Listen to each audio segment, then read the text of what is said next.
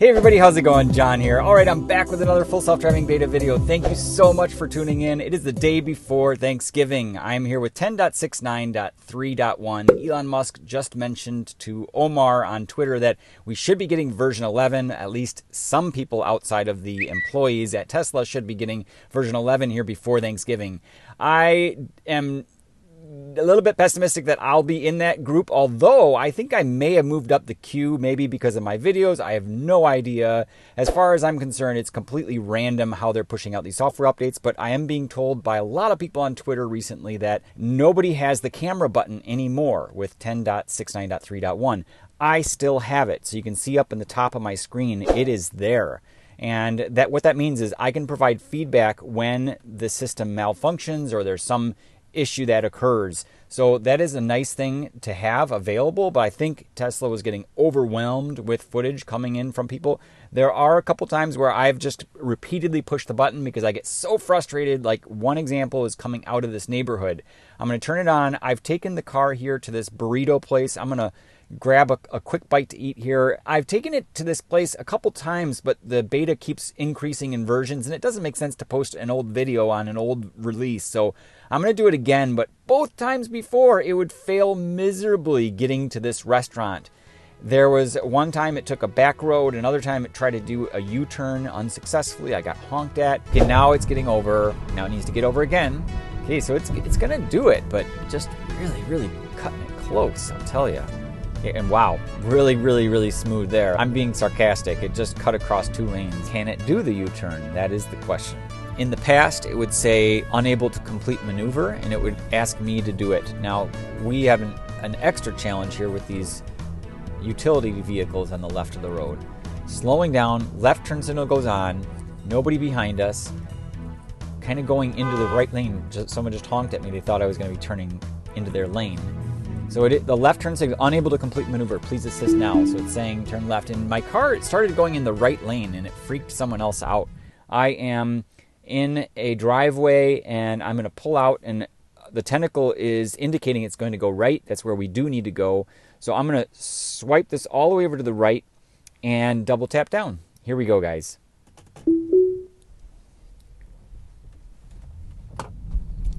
All right, off to a good start. That's what we need to do.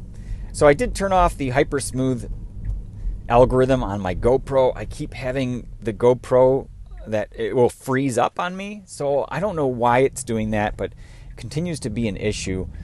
Somebody... Turn right onto John Drive. So I do have the navigation on here. So to turn that off, basically you come over here and you go into the settings, and you have to do this tactfully because the driver monitoring system is tracking what you're doing. So I'm putting some force on the steering wheel right now and waiting here for a good opportunity. And there we go. I'm going to mute the navigation so we don't have that screaming in our ears the whole time here. Okay, perfect. So now we are off. And as I mentioned, I was just going to give you a quick little rundown of kind of my experience here using beta, this latest version. So I was one of the first ones to get this release, which is very unusual. Previously, I would be one of the last ones to receive the updates. In fact, I wouldn't even get updates at all. I would get skipped. I did hear that they're rolling out 10.69.3.1 across Canada a little bit more widely, which is fantastic. But my experience has shown that there's quite a bit of delay on the screen. It seems there's a bug with the buffer where the screen will just kind of lock up, and it'll actually, everything will disappear. All the elements, the cars, they'll all disappear and then come right back again. And I did show that in my previous video, but I was taking it around the other night and it got really bad. I mean, it was just like buffer overload nonstop, and it would continually disappear all the elements on the screen. So you can see a lot of data here, all these cars in this parking lot. So this is where I went crazy and reported it like 1,000 times. Watch this, guys. There's a stop sign right here. It's not facing us, but once again, it's slowing down. So here we go, 28, 25. So now this car is going to get confused. They're thinking I'm stopping. Cars behind me are wondering what I'm doing, so I'm going to report that again. Continues to be an issue there.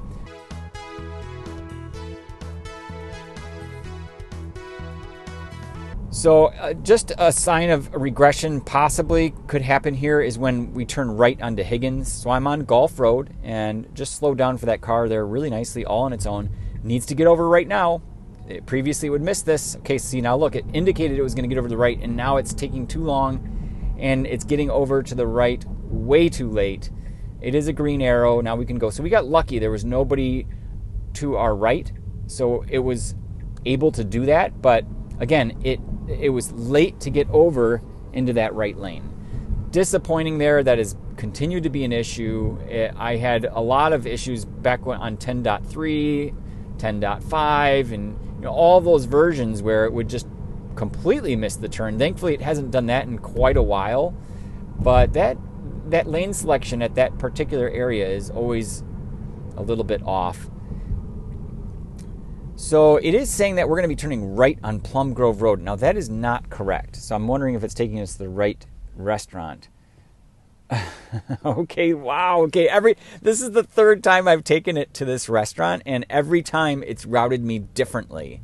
So it is doing some really funky things. So we can actually turn left here prior to get in. It's an interesting entrance. It's not that easy to get into. I will give it that, but the selection of how it's getting there has changed every single time. So here it's actually having me go right and then do a U-turn and then turn left. So not really the ideal situation, but we're going to see how well it does it here. And this is, again, I'm in the northwest suburbs of Chicago, and I've been testing this since October 24th, 2021. And every single time it goes through this Roselle intersection, it slows down. Okay, well, that truck is turning right, so we didn't get to really see it there.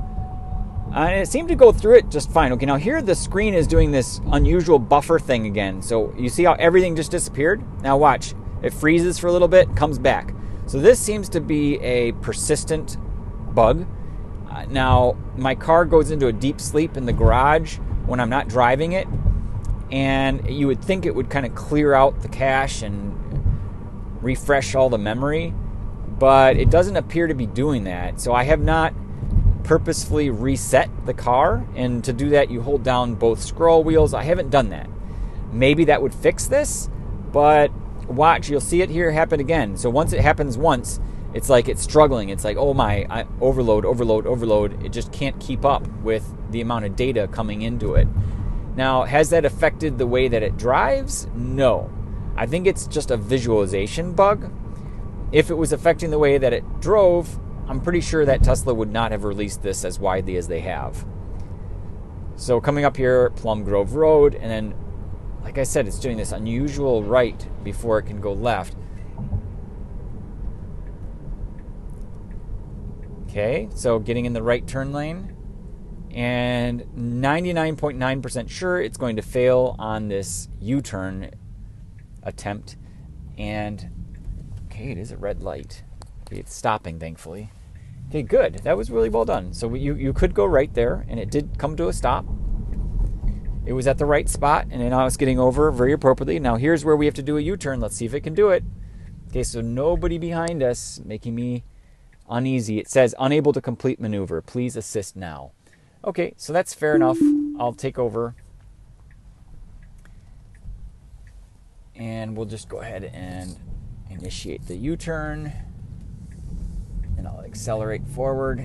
And we are going to have to turn left. So I'll just give it a nudge to make sure it can get over here all on its own. And then turn it back on. So it applied the brakes and everything right in time to slow down. And we are now turning left.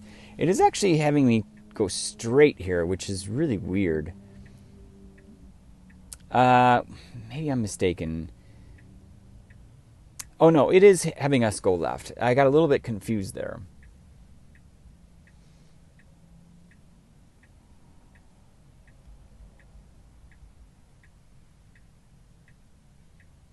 From here, it should be okay. So it'll turn left and then turn right into the parking lot, and we should be able to get to the restaurant just fine. But yeah, I mean, that for the third attempt, it didn't succeed. You know, it couldn't pull off that U-turn.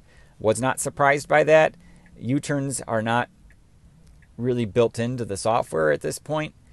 as well as a lot of other things. For anybody who's not aware, it cannot process do not turn on red signs and a number of other things. Roundabouts seem to be a little bit more polished from what I've heard. I haven't tested roundabouts with this latest version yet. Okay, so now we need to get over to the right as quickly as possible. It could actually fail at this if it doesn't go fast enough. Okay, thankfully we got lucky with the traffic behind us, but yeah, just really awkwardly cutting across those lanes and slowing down. If someone had been behind us, that would have been really, really, once again, awkward is the phrase of the day. So we are here, and I'm going to have to take the phone off of my window so I can roll it down to order here. So thanks a lot for watching, guys. We'll see you in the next video. Have a great day, and have a great Thanksgiving.